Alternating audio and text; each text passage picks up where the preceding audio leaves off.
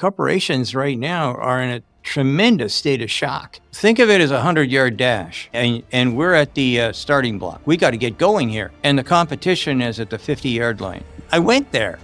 I was there. I saw it. I touched it. I could have licked it if I wanted to. Fear is everywhere. You've got golden handcuffs and shackles at the same time. You can't afford to lose your job because you bought the house that you really didn't need, but you wanted to impress everybody. He enjoys watching morons. I believe that he really, I mean, it's like you go to the circus and you watch the clowns and you're happy, right? If you can control the media, you control everything. If you say no a lot, you lose, but you'll get promoted. But if you say yes a lot, you're going to make enemies of the yin-yang, and but you'll win. And you'll make a lot of money, a huge amount.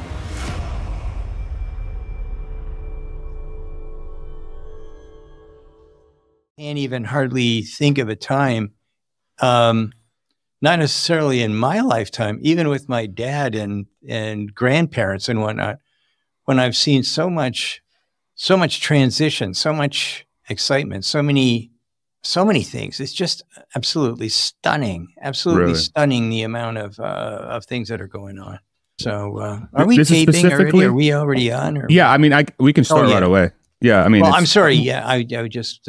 No, dude, we know we're super informal. I mean, like this is. Yeah. I always call us a shittier Joe Rogan. You know, so it's like we just shitty Joe Rogan. Yeah, just a shitty Joe Rogan. Yeah. Wow. So. I'm actually curious about that. If you're comfortable sharing, like, is it manufacturing? Is it automotive? Like, what is that sort of crazy transitionary period you're seeing, or is it just engineering? Like, what are you seeing? What I'm seeing is this isn't just engineering and whatnot. This is like corporations trying to make the most difficult decisions that they'll ever make in their whole lives. I mean, wow. Corporations right now are in a tremendous state of shock with the Chinese, with the electrification, there's so many things going on that it's impossible for most of these executives to move. They're paralyzed in a lot of cases. I mean, I've been talking to quite a few execs, and they don't know. Like, okay, so there's a huge amount of controversy associated with this election. This is, without a question of a doubt, like nothing I've ever seen before. I mean, you got rock stars and singers and stuff like that, all parading around trying to get people to vote. And I've seen that in the past, but I've never seen anything like this. Eminem never gives speeches for anybody ever. And people vote for that. They don't vote for the president. Oh, I saw Eminem on stage. What? And so at the end of the day, you've got that kind of stuff happening. You've got promises. Woohoo! There's some serious promises going out here, and there are huge threats. We're being invaded. I mean, this isn't. You and I are both immigrants, and it wasn't a picnic getting into this country. True. Well, it is now, and 24 million? Are you shitting me? I mean, that's an invasion. So you've got things going on that I've never heard of or seen or been a part of anything like this ever before in my whole life. And I'm a big history buff. I've never seen it in history either. We've never had invasions like this. Never. That's like amazing. And the angst and I mean, it's a shit show.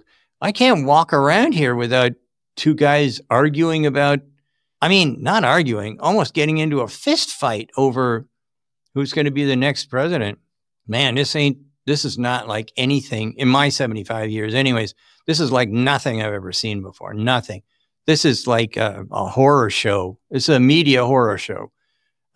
Because quite frankly, that's what sells paper, right? If it bleeds, it reads, or leads, or whatever. I can't remember.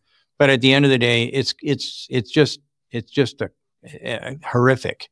We've lost our ability to just have a discussion and walk away. Now it's like, you start flicking knives out and whatnot. It's not the American way. I'd like to double click on the what the corporate executives' reaction is to all that, if you don't mind, Sandy. Are they more concerned right now about competition with China? Are they more concerned about the immigration concerns? Like what are posing the biggest threats in their world? Out of a 10, everything is an 11. They can't decide because there's no clear path on anything. Maybe after the election is over, if there isn't a riot or a civil war, maybe something will happen then that'll maybe help steer them around it. But they already know that the Chinese are coming, and there's nothing you can do about it. They're already here. BYD's got huge bus plants. They got another plant ready to go to build cars. They're not going to walk up and get out. And if you think for a second either president is going to keep them out, you're nuts. All you have to do is look backwards a bit. You don't have to go back that far.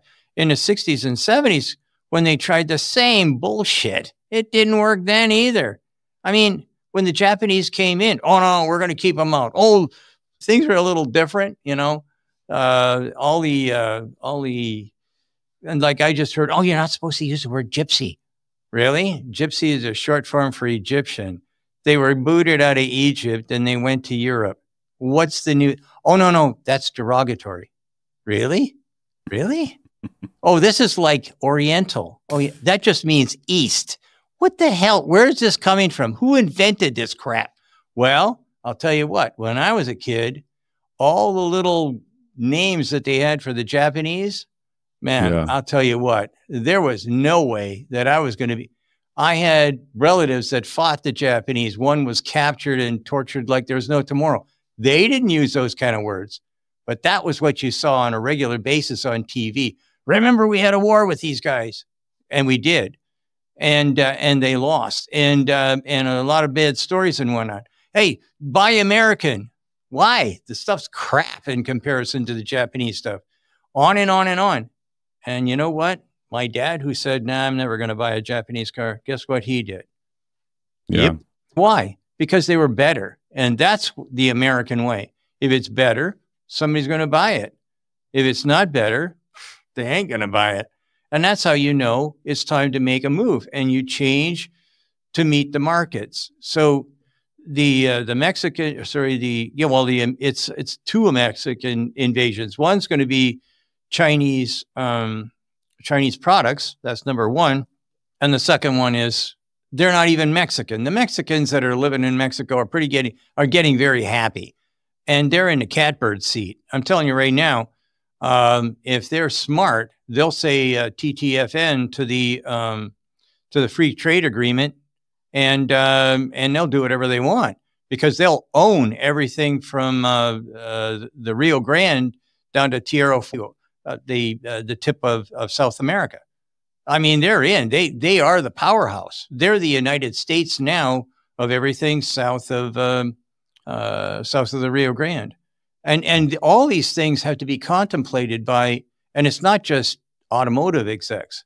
There's a lot of people that are really nervous. Everything from making barbecues to Barbie. I mean, it's a big deal. There's a lot of stuff going on here because some fools in the 80s or 90s, I don't know when the biggest push was, but everything has to go to Mexico, offshore, send it, or not Mexico, sorry, to China, offshore, send it out, get it out as quickly as you can. Oh, we're going to do this, we're going to do that.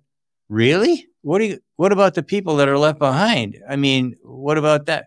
Never mind that shit. We got to make money. Okay, you did. And the people that were left behind, they found other things to do. And now those people that were left behind, they'll find other cars to buy. That's what you get.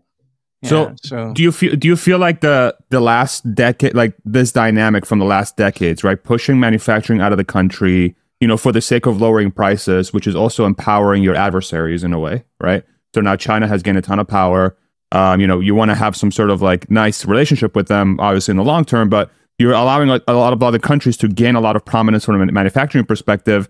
And then during that time, the U.S. wound down their manufacturing capability up until recently, it seems like. And so from what I'm hearing from you, tell me if this is a fair characterization.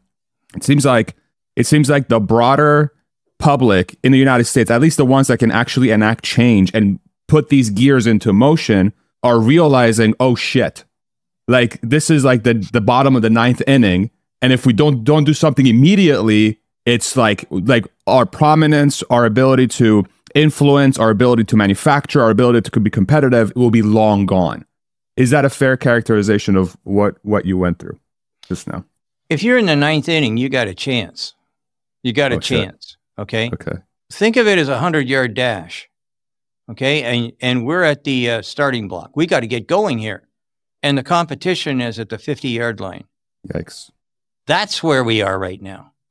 Okay. That isn't coming across, but that's where we are right now. And quite frankly, these guys, the Chinese companies, they've been taught to build quality at the very highest level. Toyota, Bentley, Volkswagen, General Motors, BMW, everybody was building their cars in China, teaching the Chinese how to build the perfect car. The only thing that was missing was engineering, the design and the engineering. And guess what? From 2014 to 2020, I never made so much money in my life. Because why? Because the Chinese were bringing people in that knew about how to design a car, how to engineer a car, how to make the minimum number of parts in the lightest vehicles possible, how to do everything we knew as to how to make batteries and whatnot, because we were the lead, and we all were going bankrupt because, there's never going to be any problem here. We're just going to never have a problem. And so consequently, all the guys like me, all of us went to China. Everybody said, go to China. Okay, good. I go there.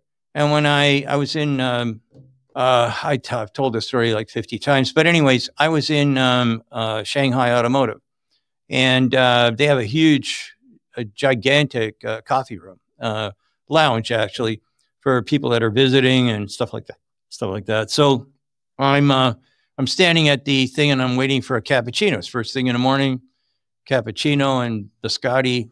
What could be better? And all of a sudden, I get big hands grabbing the back of my neck. Munro, what are you doing here? What are you doing here? It's an English guy. I knew him from both Bentley and Rolls Royce. I look around. Holy crap. All the guys from BMW are here. All the guys that I knew in Europe, they're all running around laughing and whatnot. We went to their bar. They had their own damn bar. Okay, there was so many of them, they controlled a bar in Shanghai. That's ponderous, and we were all making a shitload of money. And we were all happy as a clam because we were treated like kings instead of, not another engineer. Can't we get rid of some of that overhead? All the best, and I mean it sincerely, the best designers, the best guys for designing vehicles, the best guys for material science, the best guy, you name it, and they had it. And they had it in China, and that's why their cars basically are better than what we've got here, because we do not spend enough money on that kind of stuff. And by the way, I know what I'm going to get, or you're going to get, because I'll send it to you. I'll forward it to you. I'm not going to give any comments. I don't want any comments. It's coming to your inbox, Sandy. You better be ready. Yeah. Okay, so how much did the Chinese invest from 2009 until 2023 in, not invest, but donate, or whatever you want to call it? Okay. In what? Think? In the auto industry. So the Chinese government, we're hearing this all the time. Anyways, I checked it out. How much? 800 billion. No, $263 billion. Okay. Okay. So how much has the U.S. government supplied in the way of cash and incentives and everything else to the U.S. Automakers? 40 billion. Just under $1 trillion. 1 trillion. That is a much bigger number. There's no B's here. At the end of the day, blah, blah, blah, blah, blah, blah. Which hand do you, which blah, blah do you want to listen to? And then you get inside the companies, and then you see this incredible political God, it's like, oh, don't just trust me. The horse is coming back. I mean, where the heck is this coming from? But people, when they're in these kinds of situations where their whole background is going to change dramatically, I'm telling you flat, they change. They want to have something that's secure to hang on to, like a kid with the little blanket. What was it, Linus or whatever that in Charlie Brown? He always had to have his blanket. He was wicked smart, everything like that. But that blanket didn't go anywhere. Nobody touches his blanket. And that's what's kind of happening. Some of these guys are wicked smart. No question about it. They're not some of them, all of them. You don't get up the ladder if you're a dummy. It doesn't work that way. But they've all got their blankets. And a lot of those blankets are old and tattered and should have been thrown away. And they won't get a new blanket. And wow, they're fighting hard to go back to the good old days. And I've been there, and the good old days weren't all that good. So there you are. So the U.S. government has invested, let's say, almost 4x to 5x the amount that China has, and it has produced a fraction of the capability than the Chinese have. And so the question becomes, how does that change?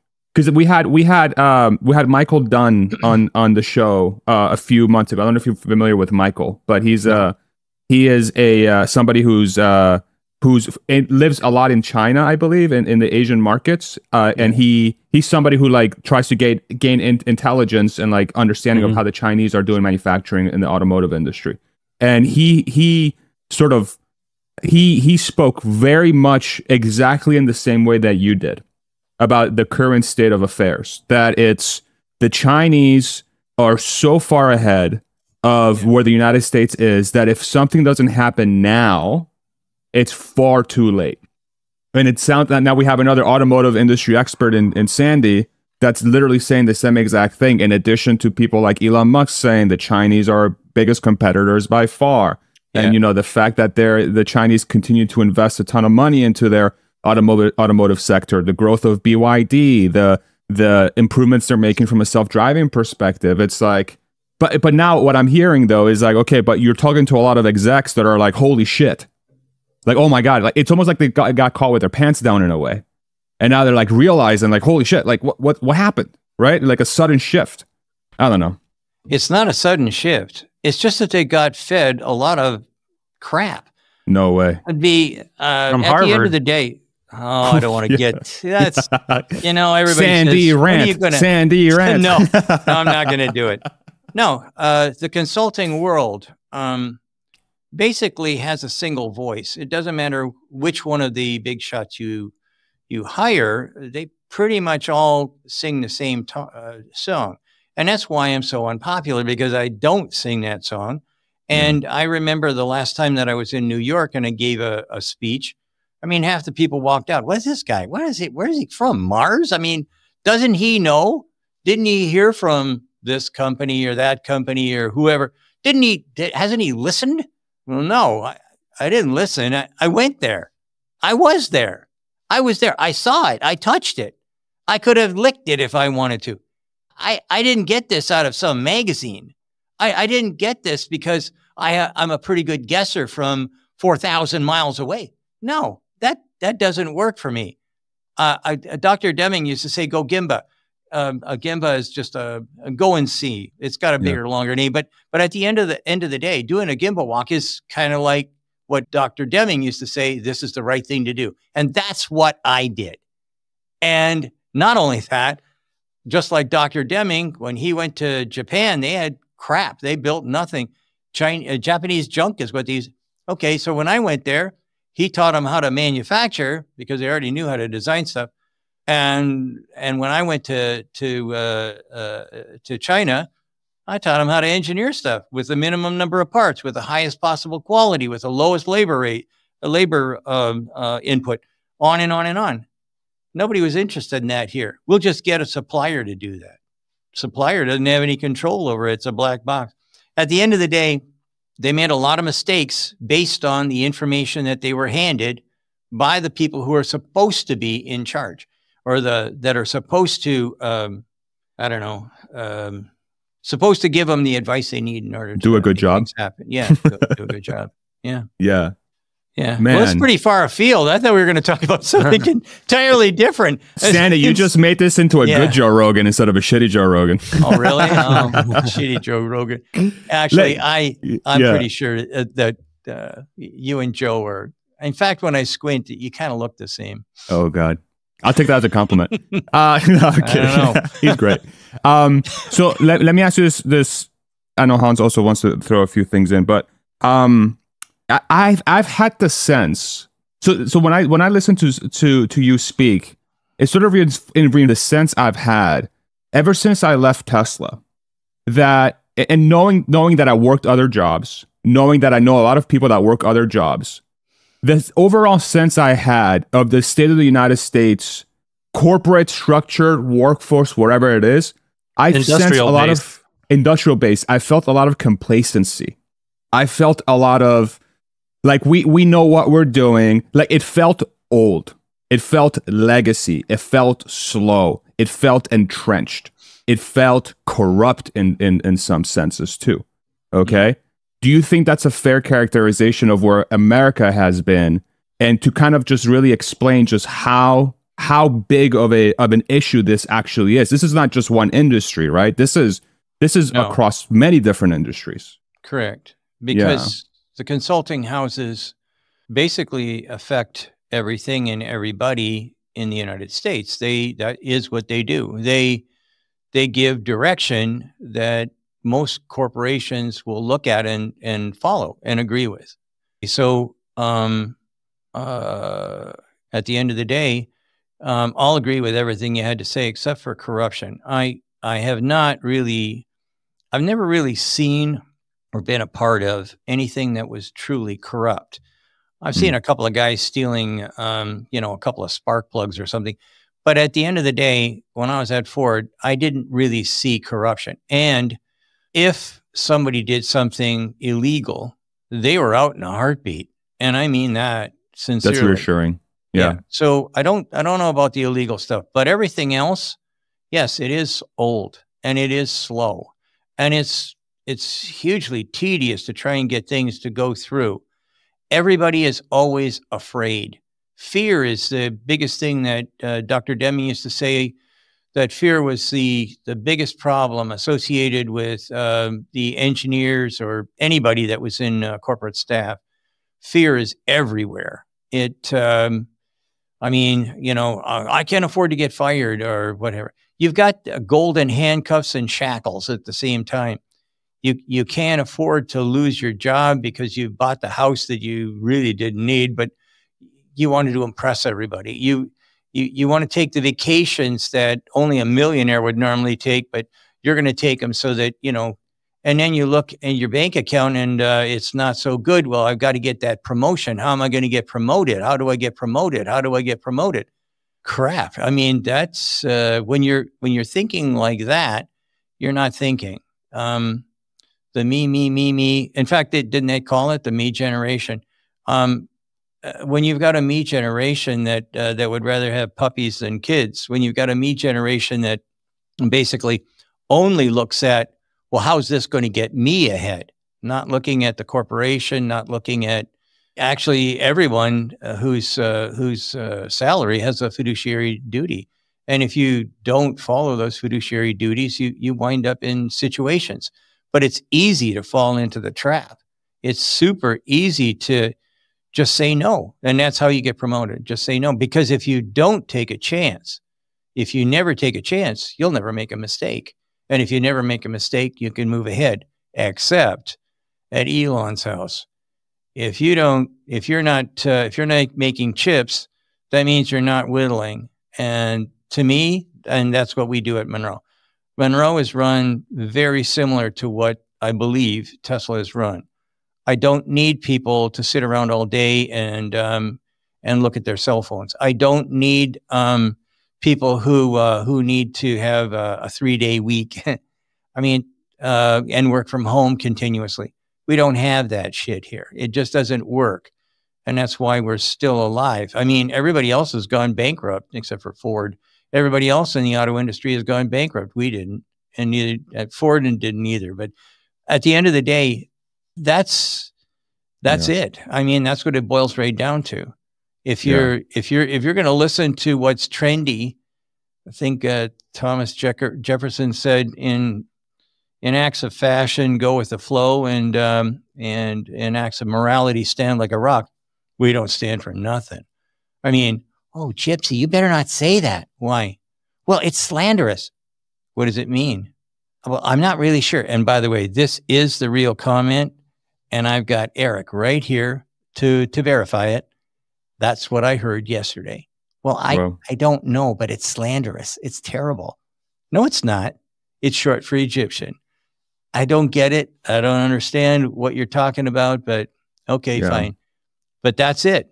Everybody gets plastered with this crap that means nothing, and they believe that to be the holiest of holy. I mean, really? Are you kidding me? We're a totally screwed up nation right now. We got the wrong people telling us what to do, right from the top of the house all the way down to don't talk about gypsies. Oh my gosh, and Oriental. Oh, really? Yeah, really. Northwest Orient used to be an airline. Anyhow, I think the resurgence of a culture of hard work and meritocracy. I think that is the thing that really resonates with me this sort of at this time, because I have experienced what that actually feels like and looks like. We see the results of that type of culture in companies like SpaceX, in companies like Tesla, Neuralink, in companies like Palantir, Palmer Lucky's, Anduril, right? There's all these examples of companies in the United States that, Coinbase, Spotify. These are like, they're examples of companies that espouse this sort of meritocracy and just focusing on a culture of results and hard work. And they are winning so hard. They're winning so hard in comparison to everyone else that it's impossible to ignore. And I think the perfect encapsulation of this is the whole thing that happened with the Boeing Starliner that got, that stranded those astronauts up there. To me, Boeing is like an encapsulation of the old legacy systems of the United States. It's like a perfect encapsulation of this is what the United States usually is. And this is how it functions. They get paid twice the amount, they do a shitty job, and they need someone else to come rescue them. And then the new player that's actually working on meritocracy and working hard, and they have the right culture and no bullshit attitude, they do it for half the price. They send 13 different missions up there, and they end up saving Boeing's ass. Oh, and by the way, they're way cheaper than the other guy, right? That to me is like a perfect encapsulation of what has been happening. So my hope is that those SpaceX, Teslas, Andurils, Palantirs, Neuralinks of the world become the norm. They become the norm of culture, the norm of the norm of the public to say, that's what I want my companies to be, and that's how I'm gonna carry myself to ensure that the country is successful, because I know my work directly impacts the country's long-term success. I don't know how we do that though. That's where I become depressed. Well, it's like, how do we do that? Yeah. Well, I immigrated. I wasn't born here, but I wanted to be here. A meritocracy is the reason that I'm here. I don't screw around. I truly believe that why did Boeing go that way? Because I was working with them on the 787, and you know what? They were a little slower. I mean, I will tell you, they had tons of latte bars and shit like that. On every floor, you had to have, I have to have my latte sprinkles and blah, blah. Okay, so fine.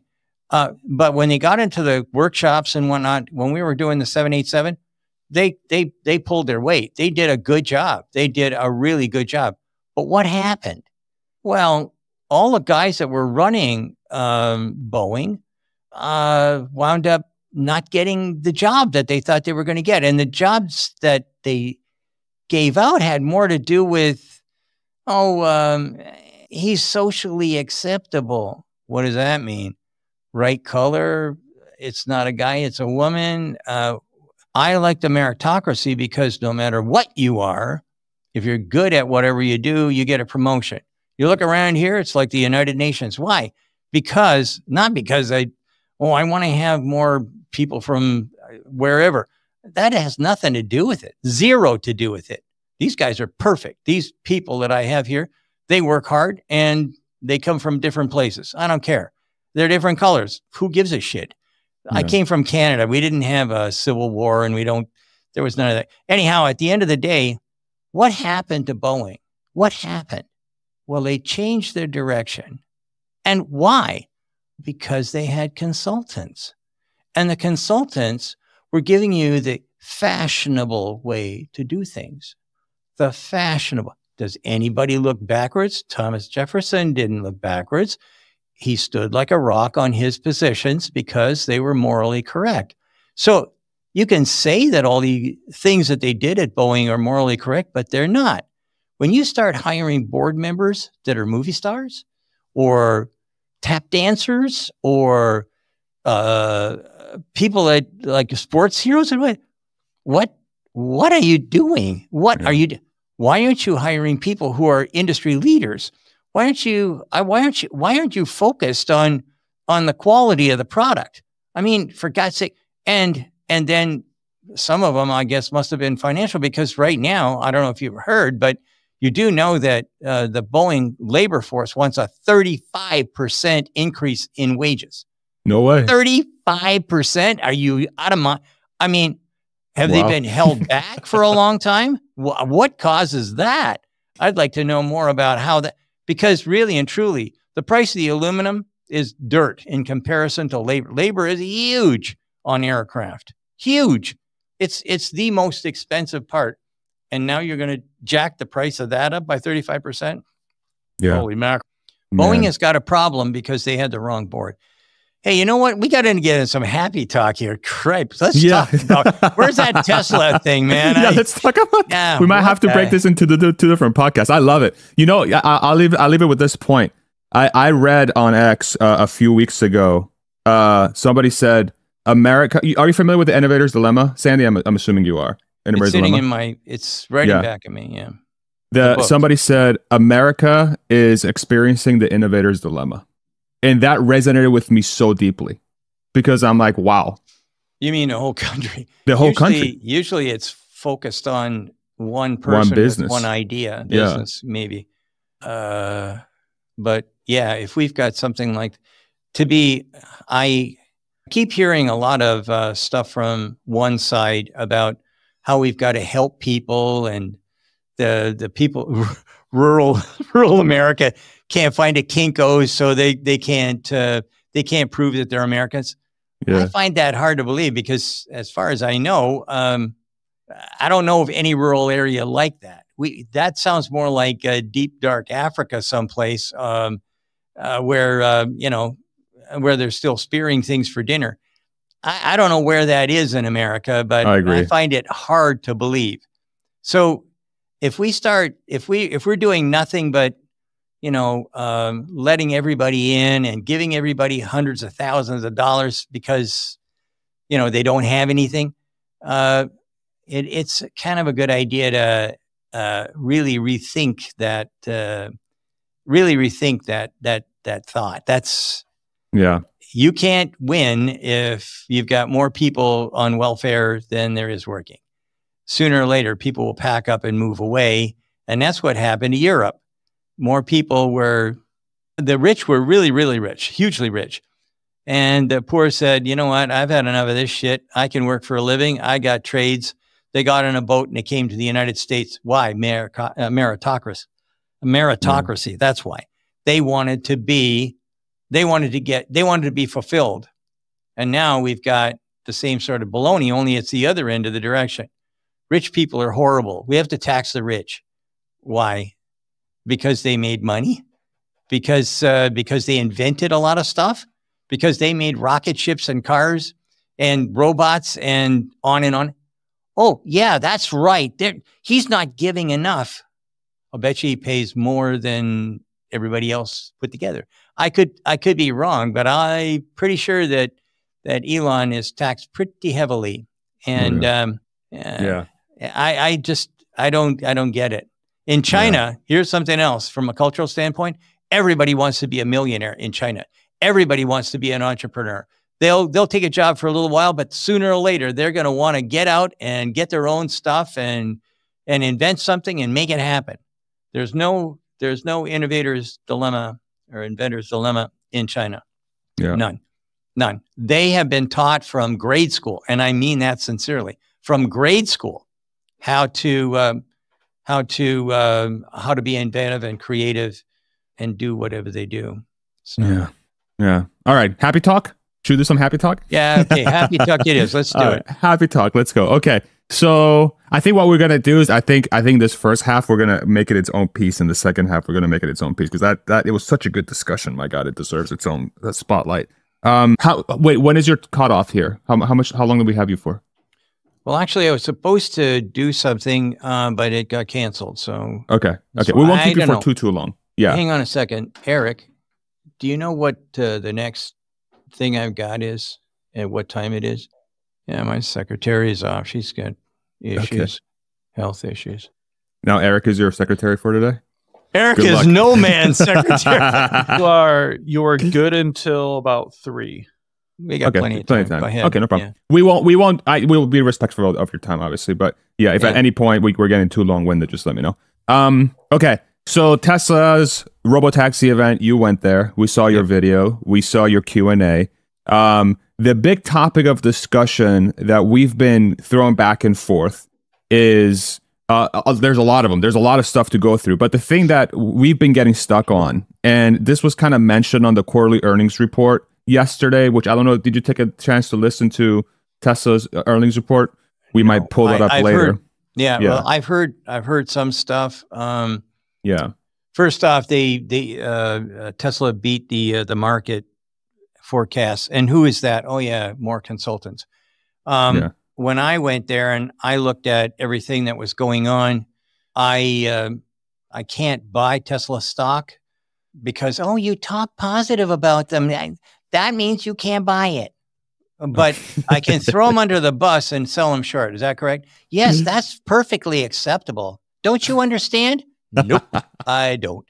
But there you go. But if it would have been up to me and I told everybody that I could possibly talk to, buy Tesla stock, it's going to go to the moon as soon as they go to and it did. So it went up $40 or something. I can't remember.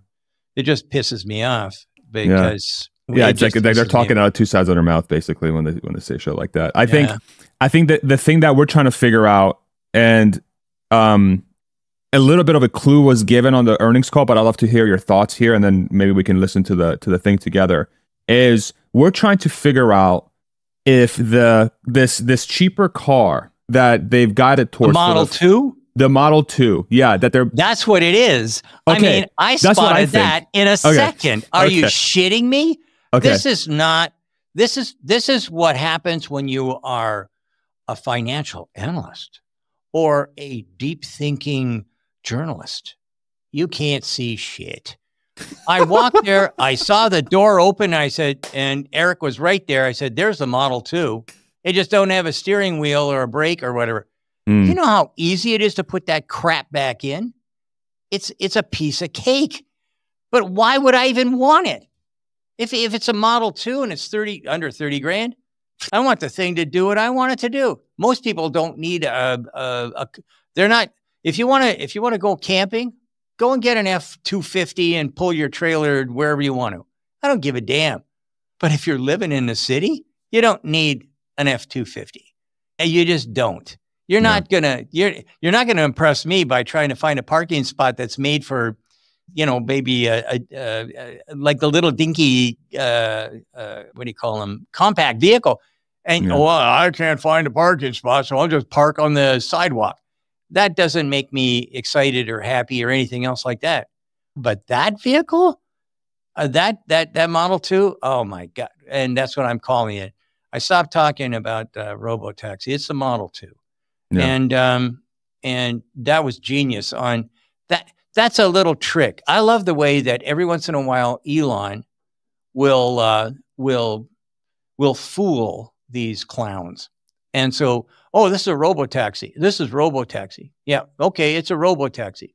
Yeah. It's a robotaxi. All right. And, it's just not meeting my expectations. Where's the small car? Blah, blah. It's right in front of you, moron. In front of you. And that's what I like about Elon. He doesn't have to hit you on the head with a brick, but he loves to hit you on the head with a brick after everybody figures it out. It was right in front of you, hiding in plain sight. But not me. I took one look, and that's exactly what I thought it was. Yeah, yeah. I think the clue that sort of gave it away for me is if you know, in the call they also said that they're trying to get this thing to 2 million unit run rate sometime in the next couple of years, and I'm like, okay, per year, right? 2 to 4 is their goal, and I'm like, okay, so what is the likelihood that if this thing was fully self-driving and didn't have a steering wheel pedal, let's just assume that's the case. What's the likelihood they're going to be able to sell all those units into jurisdictions that allow self-driving by 2026 and 2027? To me, that the chance there is 0%. The speed at which jurisdictions will approve self-driving technology is going to be way slower than Tesla's ability to crank out these fully self-driving units. And that's their innovation, right? So in a way to get these production lines to be able to not just, you know, produce all these cars or sit idle and not be able to sell the cars, slap a steering wheel and pedal in there and sell them. And then when you're ready to sell them without the steering wheel and pedal, yank it. Is that too simplistic? Like, am I an idiot for thinking that? Okay. No, because I used to design a lot of stuff. And quite frankly, I would design it for 3 innovations to crush a competitor. So the first innovation would be a customer shows me. So one of them was in an emergency exit device from, I'll use the pump instead. So we were working on a pump, and this pump, it really was old fashioned and whatnot. We redesigned it. We thinned out some of the walls and like cast walls and stuff like that. Did casting changes, found new suppliers and whatnot. Brought the price down because the labor went down and the material costs went down. While we were doing it, we had a couple of other innovative ideas that would make that pump quite a bit better. So I'm not going to go into it, but one of them had to do with the electric motor, and then the other one had to do with how we were going to control that pump.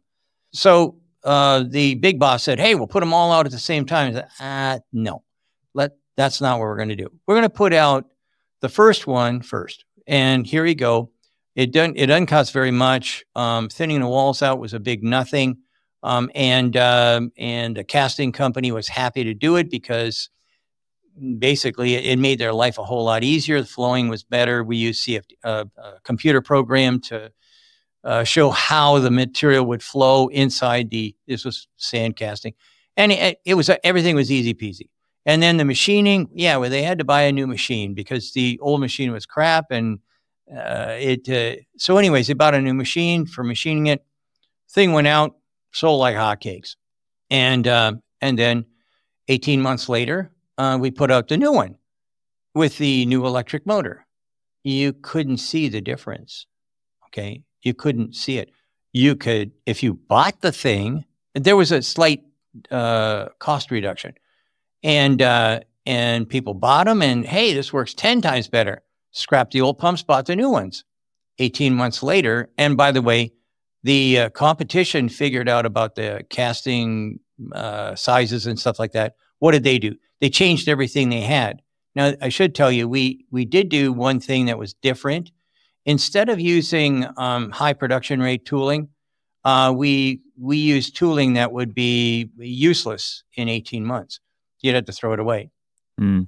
Did the competition do that? Nope. Once they figured it out, they bought tooling that was going to last them for 30 years, which is a whole lot more expensive. Then the second one come out and it looked the same. What the hell did they do? So they bought the pumps, they tore it apart, they saw the motor was different. Oh my God, we got to do that too. So they scrapped all the stuff that they had, modified all those tools, put in that new motor, and then tried to compete, but they couldn't because their overhead costs were more. And then the third one came out, and that one was the killer design. So in basically 3 years, we mopped the floor with the competition.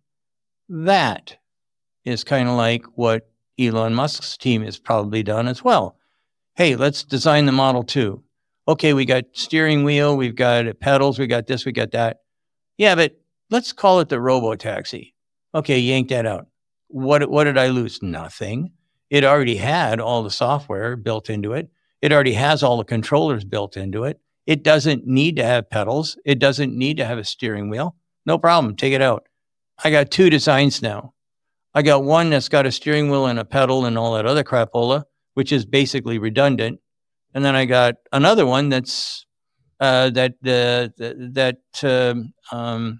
essence is ready to go right now. And it's a lot more dramatic and on and on and on. So I don't understand. For me, everything that Elon does is 100% logical. Everything he does, it's cleverer than what I would come up with, because I wouldn't think of, calling it a robo-taxi. I would have called it a Model 2 without a steering wheel. But at the end of the day, Elon, I think inside he enjoys watching morons. I believe that he really, it's like you go to the circus and you watch the clowns and you're happy, right? So the same thing is true with when he goes in with these financial analysts and the financial analysts and writers. He just loves jerking their chain, and he does it so well. He's a master. Yesterday, again, argument time. Elon Musk isn't the kind of person you think he is. I said, really? And who else has got a rocket ship that will land all by itself? Think NASA did? No, I don't think so. NASA wouldn't even go to stainless steel, that's what we wanted them to do. They wouldn't go to stainless steel. They couldn't. They publicly said it'll never happen that a rocket can land that way. That's only in movies. And yet we were talking to people about it. That thing that he's the heavy lift. Holy shit! We had no one has ever come up with anything like that. How many stories is that thing? 18 stories tall 20? or 20 stories? Are you kidding me? 300 tons or 3,000 tons or something. Ridiculous numbers. And there it is. Clunk. Okay.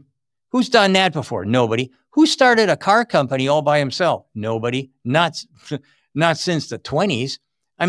Who out there has done, who did Starlink? Oh, well, yeah, but that's, at the end of the day, the press is so powerful, so incredibly powerful. It's just like, I hate to use the term, but when the Nazis did what they did, what did they do? They controlled communication. They gave people, you may not know this, but TVs were very popular in Germany prior to World War II, and we didn't have them here at all. They were invented here, but they used them over there. Radios were given out to anybody who couldn't get a TV signal. And what did they put out? Their message. They put out the government message. Now we've got a message that comes from, our TV, or I don't watch TV, but anyways, from the box, and people listen and they believe everything they hear, and they go down a primrose path, just like the German people did prior to World War II. And it's not a new concept. Caesar, one of the Caesars, I can't remember which one, he said, if I can control the circus, I can control the people. Now, circus, that means both, the place where they used to eat Christians and the post. That's where we get post from. They used to have a post that was in the middle of different squares and whatnot. And all the news that you were needing was going to be put on there. And where did it come from? It came from the government. And people read it and believed it. Yeah. Until scary levels of similarities between that time and this one in some places, for sure. It hasn't changed. It's always been the same thing. If you can control the media, you control everything. Yeah. So true. Go ahead, Hans. Yeah. I love your comment about the motor and how you rolled it out in steps. And thinking about that, I'd love to dig into these next more affordable vehicles that Elon has talked about that's going to be coming out in the first half of next year. And it's before, he's been very clear publicly that they're not going to do the unboxed process with those models yet, that the unboxed process is reserved for the Cybercab specifically and anything else that comes out beyond that time. So, whatever these next more affordable vehicles are going to be that they roll out next year are going to be manufactured on the current existing lines. And they said specifically that they're going to be using portions of the new vehicle platforms, but then also portions of the existing platforms. And so it's not going to be necessarily as cheap to manufacture, but I think both of your points earlier, it's got to be a good stepping stone from a supply chain standpoint to help ramp up all of the components for, if you want to start producing, I would say at least probably a million units a year run rate out of Giga Austin of Cybercab by the end of 2026 or beginning of 2027. You've got to start working on ramping some of those supply chains before that, and assume that would be with this, these next generation vehicles. So I'm curious from your perspective, if you were sitting in Lars's shoes and Elon said, hey, we're going to hit the ground running with an unbox process in 2026, but we need to make something on our existing lines in 2025 that helps us do that in between step between here and there. What components of the next generation platforms are you incorporating into those vehicles? And if you've got to make them cheaper, do you make it look like a Cybercab? Or, do you expect those really to be that Model 2 that you're talking about, or are those going to be something a little bit different? Okay, so the product that I saw when I was there, I knocked around on it, and I mentioned that this is made out of carbon fiber.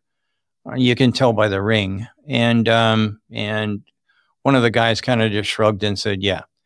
Now, if you talk about unboxed, unboxed is I don't know how to do that. And I've been in business for a long, long time. Mm-hmm. And based on what I saw with those basically black and white slides that he put up, I don't see that as being anything that's going to give me any advantage except for maybe a paint department. But if I go to carbon fiber, I can mold in color. Done. I don't need to have a paint department. And if I'm going to try and get rid of attaching points and stuff like that, because unboxed, I don't even know how to glue that thing together. And I'm sure it will be glued. But I don't know how to do that on a basis that might get me to higher than 150, 200,000 a year. I don't know how to do that. Maybe there's some trick that they've got, but I know a lot of tricks and I don't know how to do that. However, if I use sheet molded compound, which is a big flat piece of carbon fiber that is semi-flexible under normal circumstances, and it rolls underneath a big press. The press comes down, squash, clip, and goes back up. I got my body done. One part. That is a big deal as far as I'm concerned. If I was going to guess at what they're going to try and do first, it won't be something that they actually buy from somebody else. The first thing that I would do, if it was up to me and I was Lars, I would probably focus my attentions on those things that I can control 100%, and body is one of them. And it's not a secret, and I've talked about this at engineering conferences in the past about going to a composite body and cutting down the number of pieces significantly using tooling that's quite a bit cheaper than.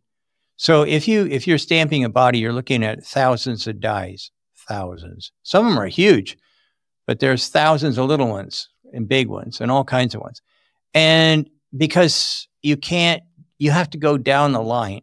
Okay. So this one is a blanking tool. That's a big press. The next one might be a trim phase. The next one might be Form 1, Form 2, Form 3. People try and stay away from a fourth form, but sometimes when you've got to go around, you've got to have you've got to kick in a radius or something like that. That'll get you to the fourth stage. So that's 6 big dies that you have to buy for production. But you also have one sitting right next to the line in case that die breaks. And then you have another one that's being repaired.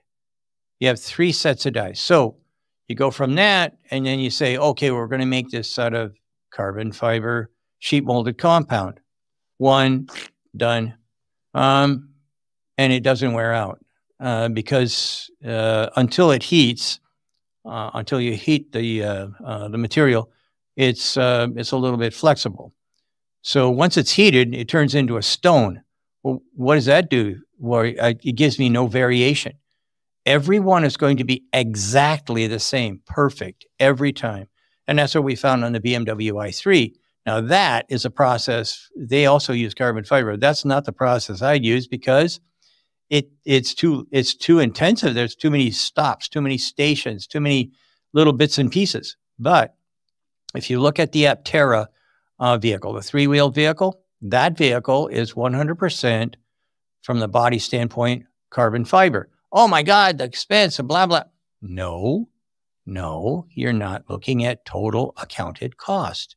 And if you don't look at total accounted cost, then everything, well, look at the price of that material. And I can get steel for a dime or 20 cents or whatever a pound. Okay. What about the rest of the scrap? Because it's 40% scrap. When you're on a stamping line, 40% goes into the trash bin. You can't reuse it. Okay, what happens when you use injection molding or sheet molded compound? Well, some of that stuff is very viable and very usable. I don't have as much scrap. Same thing as castings. People just don't quite get it. And scrap costs a lot of money.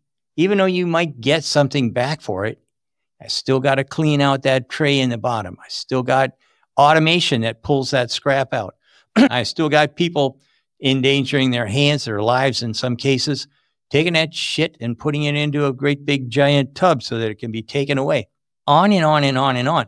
These are, oh, well, that's called the hidden factory. No, it's not. It's right there in front of your face. It's not the hidden factory. The hidden factory is a misnomer that was invented by somebody, but not me. At the end of the day, when you start looking at total accounted costs, how much labor is there? Well, virtually none. How much scrap is there? Well, virtually none. Well, what about quality? Well, it's perfect every time.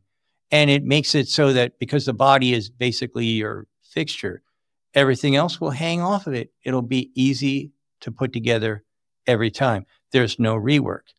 Well, what are you going to do with your rework lines? How about not buying them? You don't need to. So at the end of the day, making things in one giant part has been proven to be a good idea. And all you have to do is look at the Boeing 787.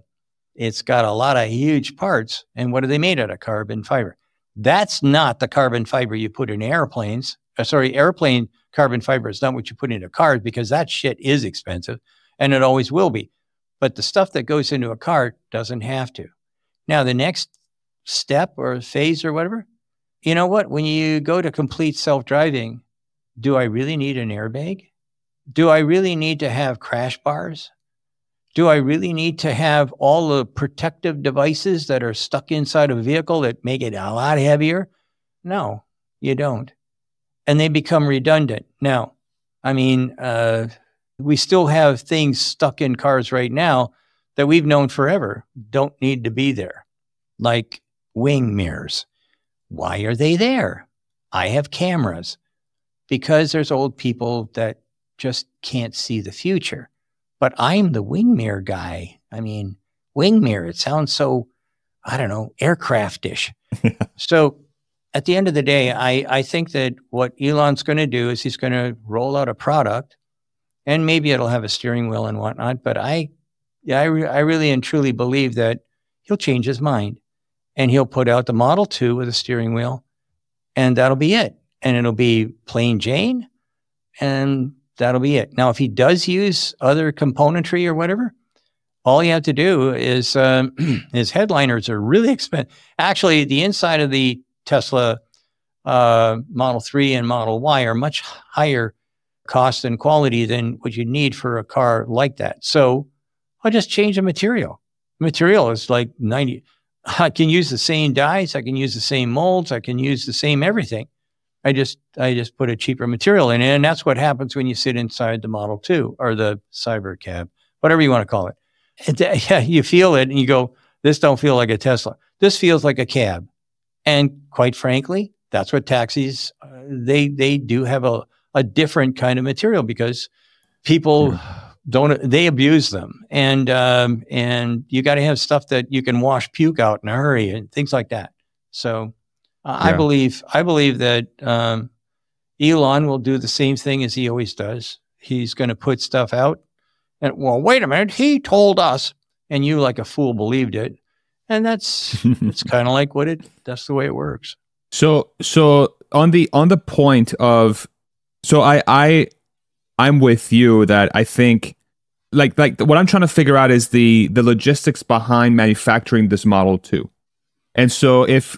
And so with the existing lines that they have now for the Model 3 and Y, how is it possible to convert those lines to manufacture or put together that type of form factor that's significantly smaller than the 3 and Y? Like or would it require them shutting down one of the lines and then just repurposing that line and making that line start manufacturing the Model 2? Help me understand that a little bit better. Okay, so on every vehicle, you've got 4 pickup points. Sometimes they're bow ties. Sometimes they're pins with a diamond pin and round pins. A lot of different ways to pick up a vehicle. When I design a car, I make sure that those pickup points are exactly the same. The things that change when you put the frame or whatever component is that you're trying to build.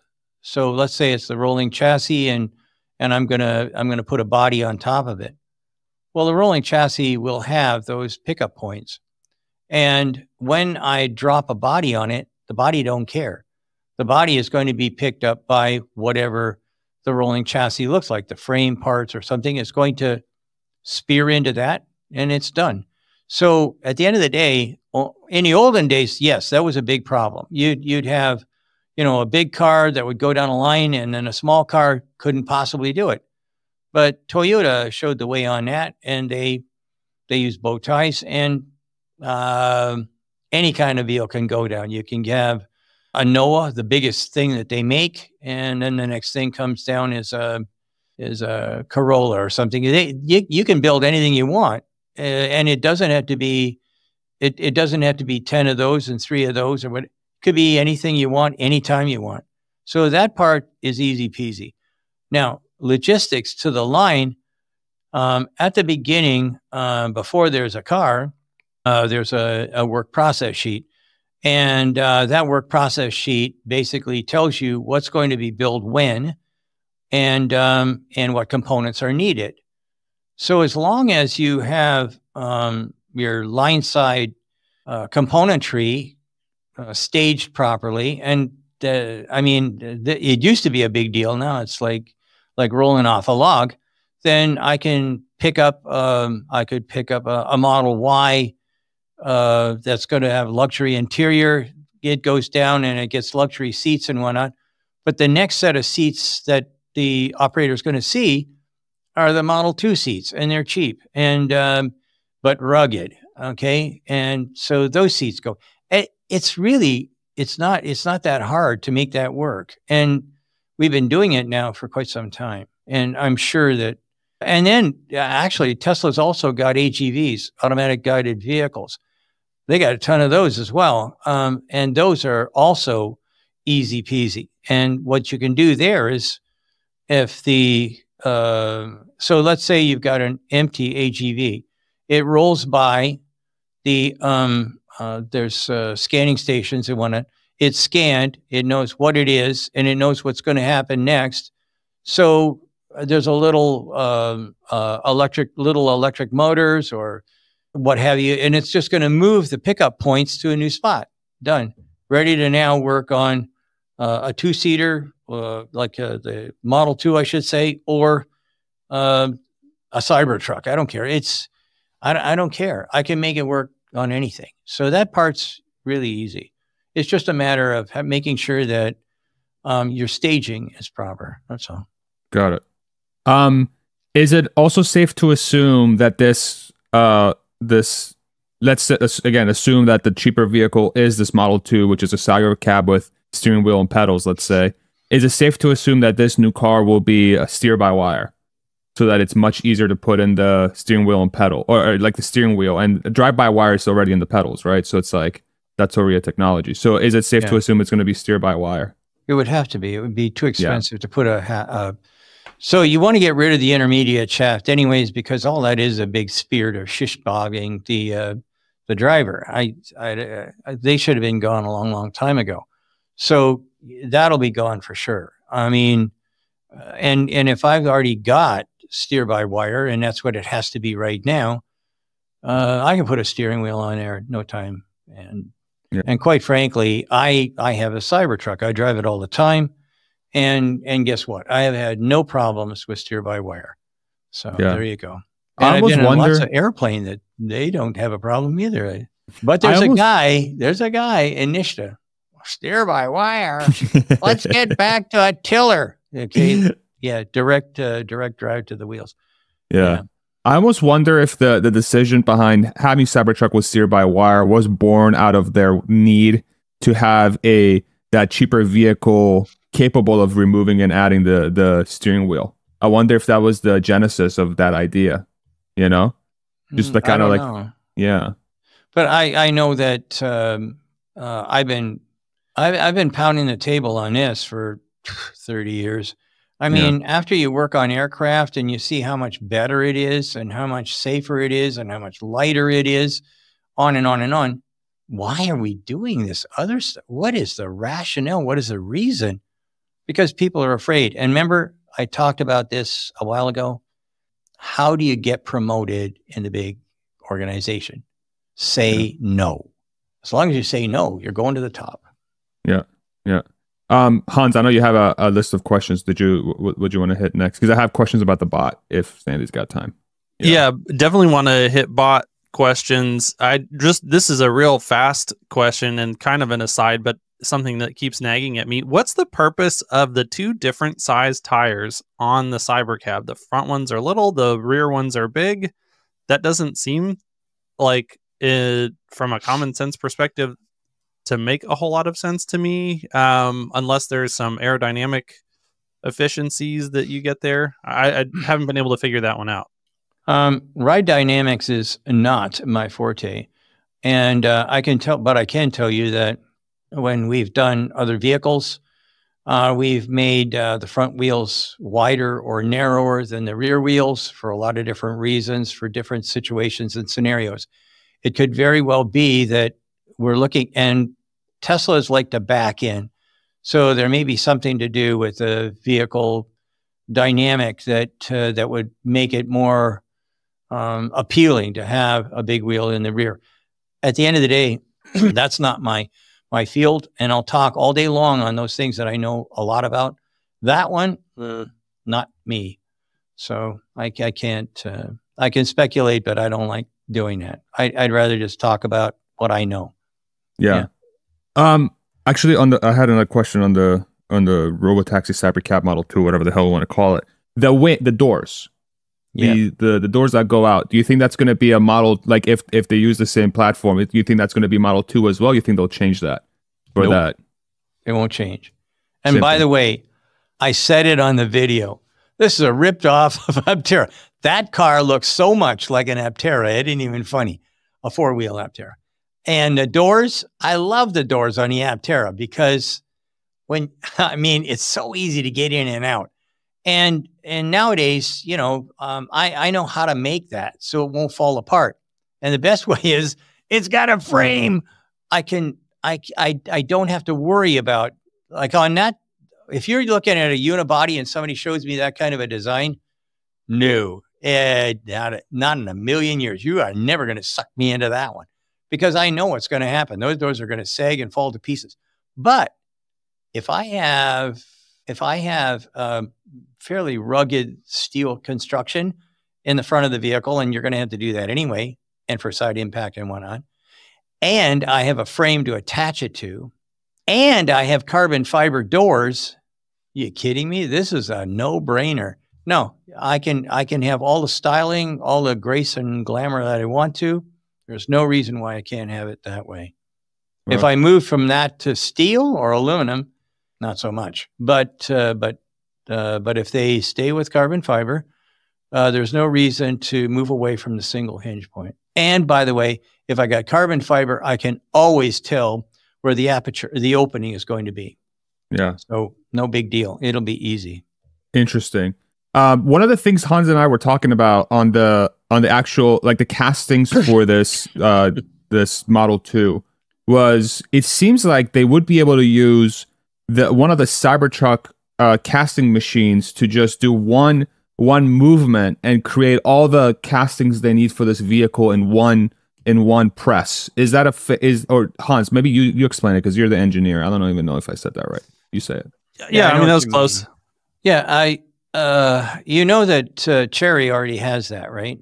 And it's like it's a mid-sized car, a C-section, a C-sized vehicle. So the casting that they have is made by Idra's parents' company in China, and it's 15,000 tons. The biggest machine that Tesla has is 9,000 tons. So at the end of the day, that's already a possibility. And by the way, the production machine is going to be 16,000 tons. That's I don't know how big that is, but I'm sure that it would be bigger than my house, literally. And that's a fact. But not as big as Fasad's house. Fasad's got a huge place. Right? But anyway, but at the end of the day, that's already there. They could do that if they want to. It would depend a lot on everything that's going on right there. You always make these decisions. There's trade-offs. When you do a car, there's trade-offs all over the place. And do we have to have more investment? How long is this going to be? Should we go with low-pressure sand castings? I mean, there's a whole bunch of things that you take into account to figure out which way you want to go with a car like that, because it's only a two-seater, and it's probably going to be a city car. So yeah. And then as far as the numbers go, and I know it's going to be impossible to be accurate on this without a full teardown and all that good stuff. The numbers that I've heard, and we've discussed previously, manufacturing costs of somewhere around 20 to 25,000 for this vehicle. Do you manufacturing costs? No, that's wrong. Less? Really? Okay. I would say probably around for what I saw, and I can't see what they're using for suspensions and things like that. I don't know what the size of the battery is, on and on. But for me, I would say that'd be about 16,000, 17,000. Maybe they give an up-level thing and they'll add, I don't know, nicer seats or something. Yeah, no, there won't be any extra seats in it. That's where you're losing money. I mean, rear seats are gone, steering wheels are gone. I'm on and on and on. You can drop a lot of money, and getting rid of two doors, that's a big deal too. So I'd say $16,000 or $18,000 from a cost standpoint. That's manufacturing costs. There's other things that go into it. Somewhere along the line, you got to get rid of, or you got to take into account ED&D and things like that. So that's kind of, it's a little bit up in the air. Mm-hmm. Yeah. Go ahead, Hans. Last question from me on the Cybercab point is, one of the nuggets that Elon dropped on the earnings call was that they're aiming for a half order of magnitude reduction in cycle time for the unboxed process specifically. So, and he said that was compared to a traditional manufacturing line. Unibody. I'm assuming he meant something like GM or Ford or one of those. So what are you thinking that looks like? Is that, a 60-second cycle time normally divided by 5 or 6 down to 10 or 12 seconds per vehicle? Or what does that sound like to you? Done. It's easy. I mean, it's easy. When you take into account, how do you get to a faster cycle time and whatnot, there's a lot of things that you have to consider. How many stations do I need? How many parallel stations do I need? On and on and on. So I think that, quite frankly, when he's looking at Unboxed, he showed something. Has he ever shown you something and then changed his mind? Did he ever say something like, oh, I am never going to make money on charging because I should just give that away? Did he change his mind? Yep. And I'm never going to go into service or I'm never going to charge. People shouldn't even have to pay for service. Did he change his mind? And what did it do to his profitability? Went to the moon. So here's the deal. He said lots of things about a lot of things. And sometimes they're the same and sometimes they're not quite the same. So I look at him and I say, are you pulling my chain again? Because he has a sense of humor. That's the thing. I like people who have a sense of humor, and he has a sense of humor. And who does he like to jerk around the most? Financial analysts and the press. And couldn't make me any happier. I wanna hit some bot stuff if that's okay with you, Sandy. I want to be cognizant of your time. Okay. We won't keep you for too much longer. I know you got stuff to do. So the bot. So you saw it in person. I'm sure you saw it do all kinds of stuff. Does it look manufacturing ready to you? Is it, or do you think they need a few more stages to go through before this becomes a legitimate product they can start using in house or start selling? What was your vibe? Well, what I saw would be the most advanced robot I've ever seen. I've seen a lot of different ones, humanoid kind of things and whatnot. But I watched those robots up there dancing for I don't know how many hours, and they didn't need a charge. So, and then I found out that they sit down to charge. Well, that's a good idea. I mean, you sit down to charge as well. Really, you're going to go and have dinner, or whatever. It makes it makes sense. So I think that the robots are, I think they're close. I don't know if they're ready for prime time. I don't know. Again, Elon loves to jerk people around. Initially, when I heard that they had an interview and the robot's talking back, caught me by surprise. That was a lot more than I anticipated. And then it turns out, you're just jerking you around. Okay, fine. Again, we get back to what does he like to do? He likes to jerk folks around. He likes to have fun with people. So, yeah, so there you go. Yeah. Yeah, I found it interesting how even with the teleoperated bot, you could still have a situation where you can have one person sort of overseeing an army of robots, let's say, right? Yeah. And then the robots can be doing autonomous work, and then when they're stuck, they send a signal to the one guy, and then the one guy fixes it, right? He intervenes or she intervenes, and then the data's collected, and then that data collection is what makes the robot smarter over time, right? And then you introduce it to more and more different situations, and then all of a sudden you have very similar to how they've leveraged their fleet of cars to collect the intervention data from drivers. They'll collect the data from the robots from interventions from humans going in and fixing the motions, right? And all of a sudden you have a leverage of 3-to-1, 5-to-1 on human labor. And then before you know it, freaking every single food service place is going to be filled with robots, with maybe like 4 people overseeing these robots doing the work across the nation over time, right? And I'm like, holy crap. The teleoperation side of it just blew my mind because I wasn't even thinking about it from a teleoperation perspective. But the value is there, and I feel like the mechanics are there for them to execute that. It's just figuring out how to get it to production so they can make it at a price that it actually makes sense for people to buy. Well, he said 80 grand, and that's a bargain. 80 grand, I'll take that all day long. That's less than 1 year for a man's labor, or whatever. Yeah, that's really, really inexpensive. And if I can teach it to do one of the 3Ds, I talked about this in the other videos, but dirty, dangerous, and drudgery. If I can get something that gets rid of anything that's harmful to a human being, or something that leaves him so depressed that he got to go out and drink himself to sleep and whatnot, I'm in all day long. I think they're ready, pretty much ready.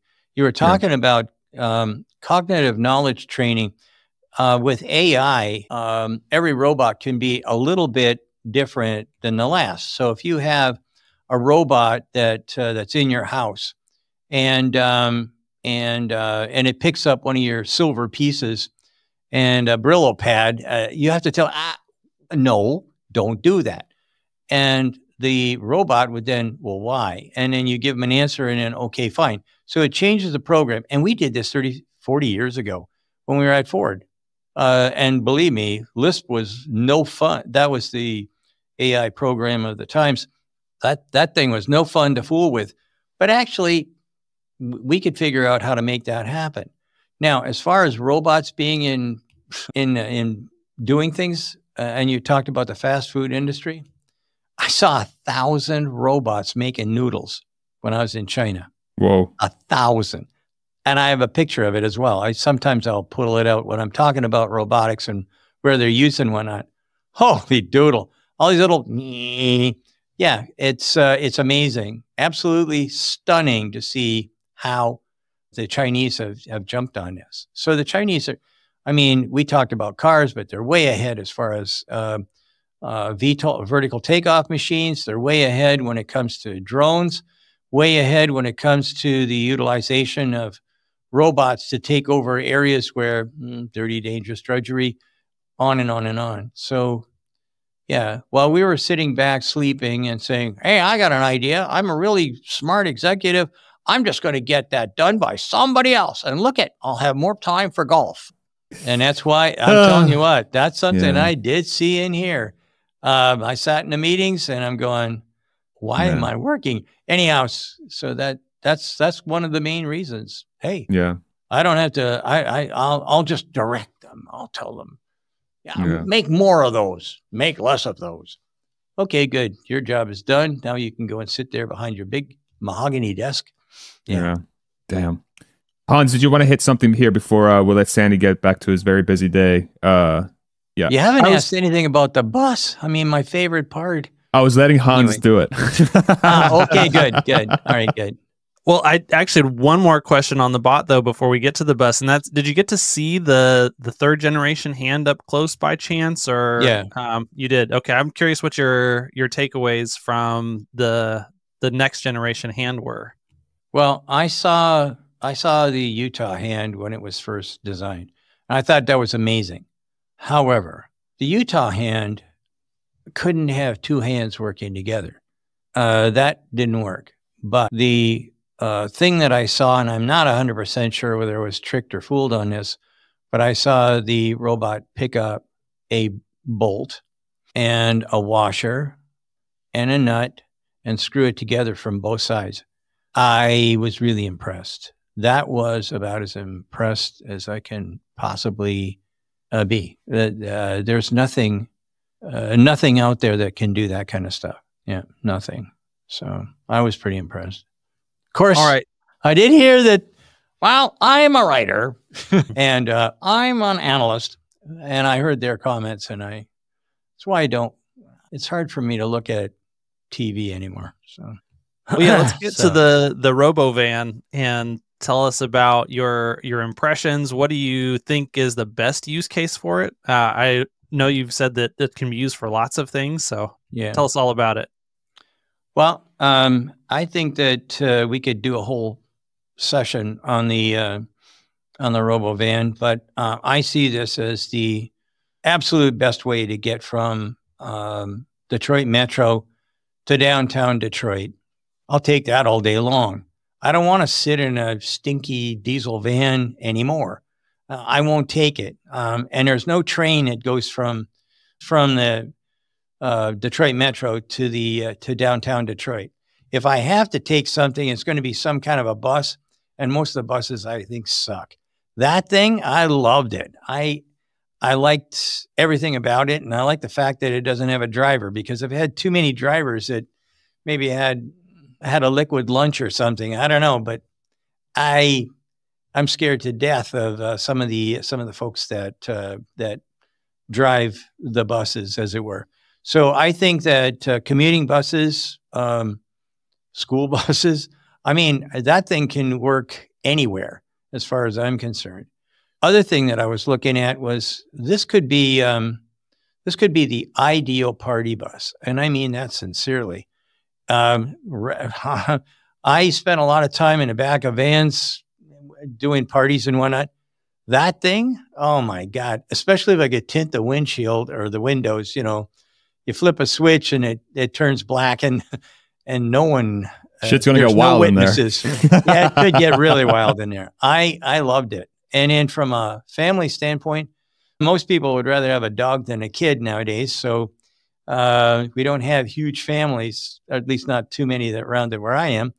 But man, if you had, if we go back to the way things used to be, and grandma and grandpa are living with you and whatnot, something where you've got an extended family kind of situation. And I already know that we're doing this because I've seen a couple of houses.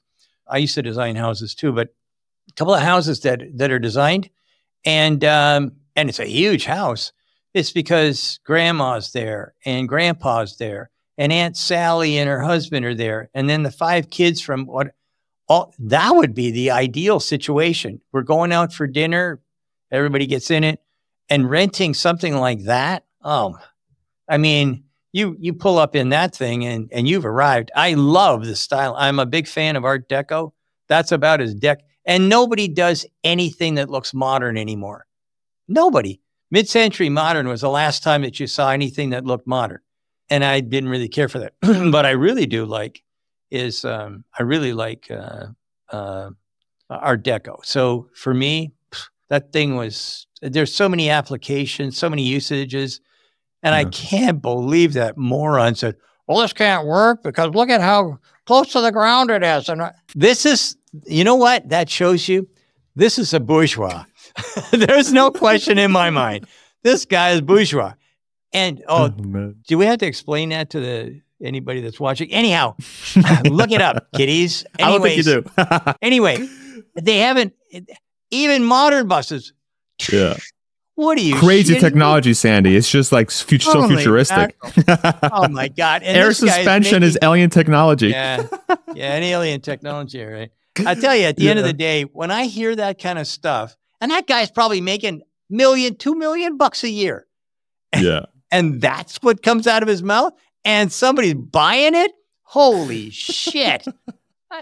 It's just all wrong. Anyway. What's interesting about the bus for me, and I see Eric's telling me in the chat here in the recording software that you love that bus, love that bus. But the thing that one of the theories I've had for a long time was in the world of self-driving technology, you can and this is a lot inspired a lot by our conversations with you. Yeah. The form factor inside of a self-driving transportation unit, if you make it big enough, the type of variations you can have are nearly endless because you just completely change the dynamic that a human has with getting from point A to point B, or just being in a location that could move around, let's say, right? And so what are the variations you can have inside of that specific box? To me, there's a lot. And so I would love to get your take on this. Now that we've seen this bus, what is the likelihood that this type of form factor, this product from Tesla, closely mirrors the airline industry's model, which is Boeing and Airbus and whoever else, they make the shells, they sell it to the fleet providers, and the fleet providers customize the hell out of it, right? In whatever form factor they want for the clientele, and then they slap it on Tesla's network to actually sell it to the public. They make money, Tesla takes a cut from it because it's their product. What do you think that is like the long term of this? That's not long term. That's right. That's how they'll launch it? Okay. They'll probably launch it in 2 fashions. One will be something stock and standard. But I'll tell you what, you can make a shitload of money, a tremendous amount of money by selling open platforms. And when you do that, you go to a rigger, somebody who's going to dress this thing up. And quite frankly, when I looked at it, the first thing I thought of was, I like the idea of, having an RV. I don't like the idea of this. I don't want to drive the damn thing. But if I had that and I tricked that out as an RV, I don't have steering wheels in the way. I don't have cab over anymore. And think about this. So Aptera, I've mentioned their names like 50 times here. Shout out Aptera. Has they just got stuff that's modern. And by the way, we were on a panel and we were talking about who's your competition, and Aptera has none because there's nobody with solar panels and 3 wheels and all this. Think on this: if I had that great big giant ass bus, think about the panels on the roof. Mm-hmm. Would I ever have to charge this puppy? If I had panels on that roof and I used it for the bus, idea, for the RV idea, for the family home, even in Michigan, the sun comes out every once in a while. Think about a situation where the bus runs all day long and it doesn't need a charge because the sun is shining. In California, any place, Mason-Dixon South, there's a lot of sunshine all the time. This thing is, at the end of the day, anyone who's making their plans or whatever for what the future might be as far as city busing or whatever, if they don't take into account that, hey, if I put solar panels all over the roof of this thing, I may never have to have a gas bill or a diesel bill or even an electric bill. Wow. That is where things really start to change a lot. And quite frankly, from what I know about, I've never really been in an RV to go camping and everything, but I believe it's drive, get there, stop, have dinner, whatever, and yak, and 2 days later you go again. If I'm sitting in the sun for 2 days and I'm not doing much except for frying eggs or, keeping my refrigerator, keeping my beer cold, that's it. And that's not much of a draw. That's where I think the big advantages are going to be. And it looks like, and correct me if I'm wrong, so the manufacturing cost for this thing, because you are yanking out so much of those systems that would apply to a bus format today, which would have the steering wheel, the pedal, all the shafts, and blah blah blah blah blah blah. You yank all those out. You move to a very modern way of manufacturing this thing. My guess, your energy density on the batteries in the next 2-3 years, whenever you start production for this thing, are going to continue to go down, especially with 4680 continuing on the path down, so on and so forth, all the different innovations. Again, this is like a, putting your finger in the wind and trying to figure out. But to me, it feels like the manufacturing cost for something like that can't be any more than $80,000 around that, or do you think it's going to be more than that, less than that? Well, everything's going to be dependent on what you stick inside that vehicle. And by the way, you mentioned 4680. Just a shell. I'm talking just a shell, but let's talk 4680 too. But go ahead. Yeah, you mentioned this 4680, but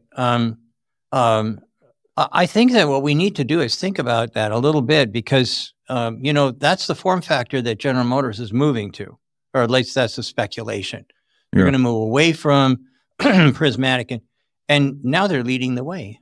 We haven't heard it from Biden yet, but you had to think about that. You guys are looking so damn serious. It isn't even funny. Jeez. The joke was so good. The joke was so good. It took a second for it to land. Okay. Yeah. Okay, we're just so used to Mary leading. We're just, every time we hear it, we're just like so awestruck, whenever it comes up. Yeah. I just got up the tail again about.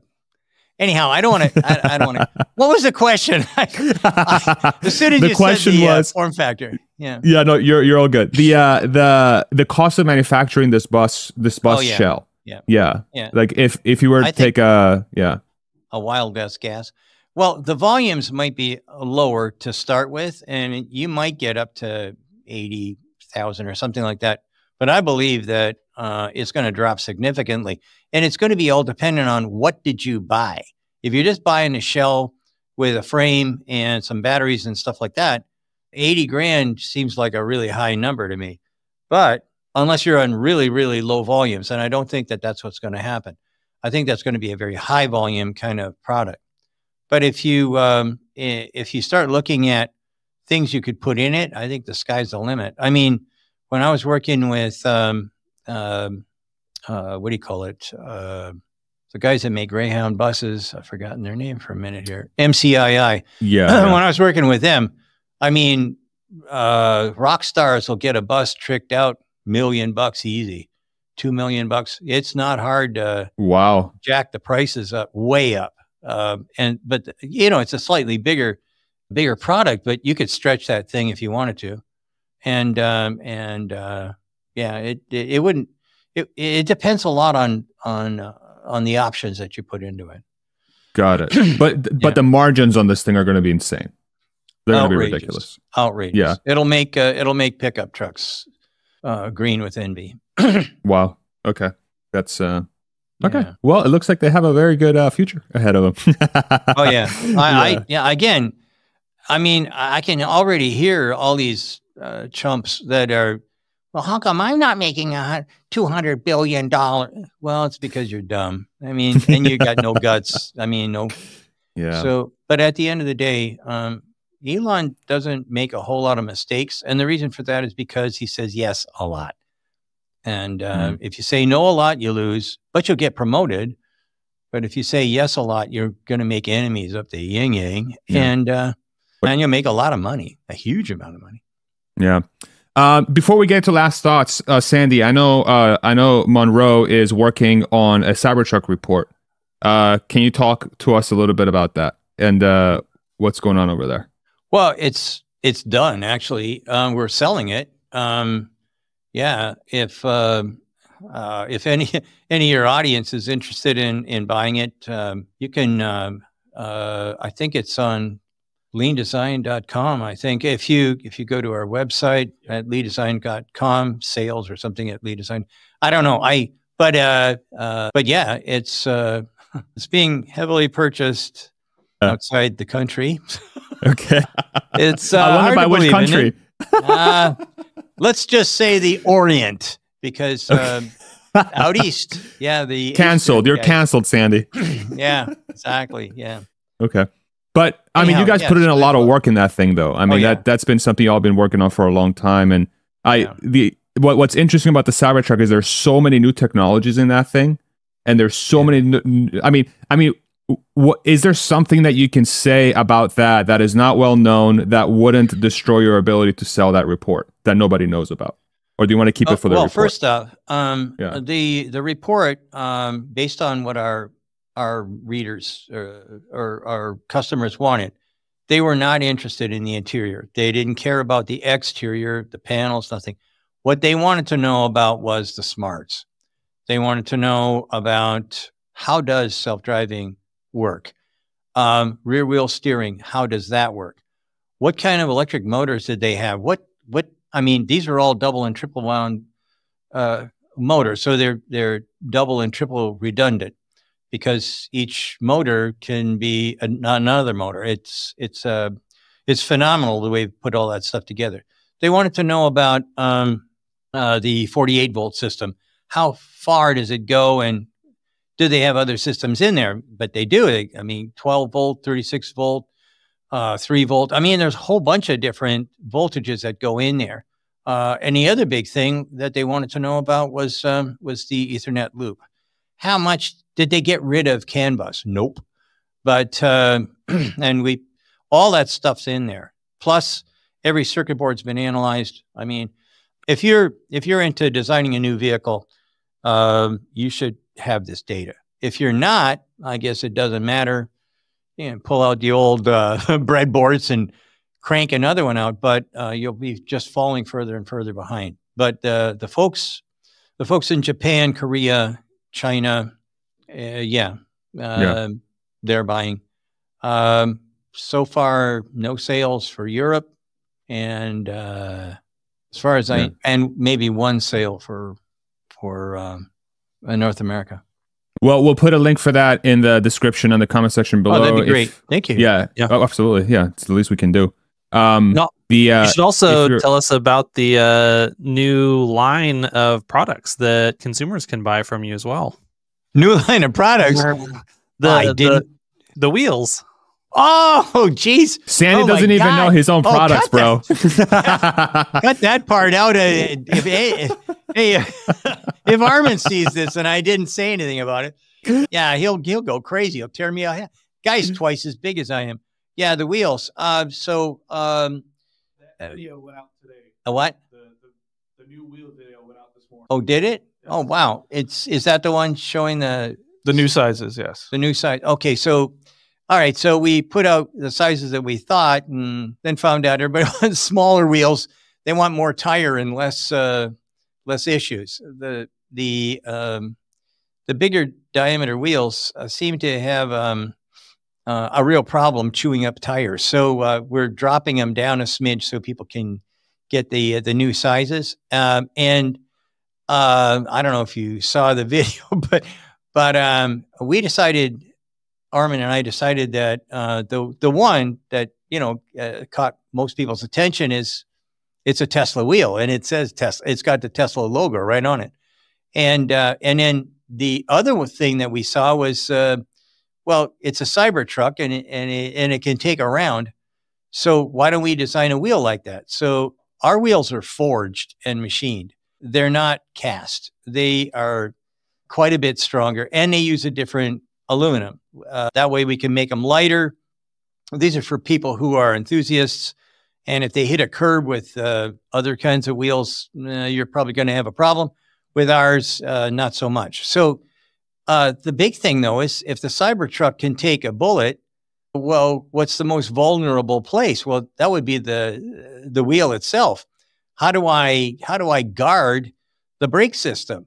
Okay, well, if you have a look, you'll see me take 9 shots, 9 or I can't remember how many bullets I had in that thing, but 9 or 11 shots on this rim and or this wheel, I should say, and I took 10 shots, and then I wanted to see what would happen if I hit a bullet in the same port. So the other ones I just bang, bang, bang, and then the last one I thought, what will happen? So now I did it dead nuts, and I went right through the wheel. But you have to get 2 bullets identical in order to make that happen. So that doesn't happen very often. So that's kind of like what we got going on right now. Awesome. And that sold really well. I even bought them. They're going to be going on my Cybertruck. And actually, I was thinking. Somebody told me something, and I'm not sure if it's true. Did Elon Musk give Trump a Cybertruck? I don't know if Elon did, but I know there was one where he was on a podcast, and the podcast guys gifted him a sack with like that picture of him with his fist in the air and the American flag and whatever was wrapped with that. Yeah, and he's like, "This is an Elon truck." I think just the guys bought him a truck and they gave it to him, but I don't know if Elon. Personally gift. I haven't heard. I don't know. I'm not really sure. But I'm sure he's got a Cybertruck from those guys, though, the podcast guys. Yeah. Well, maybe I should gift him a wheel. Wheels instead of wheels. Yeah. I'll have to Mr. President, if you're watching. yeah, if you happen to be watching, let me know. Yeah. But I got to check with Armin. I'm not sure which side of the fence he's on, but okay.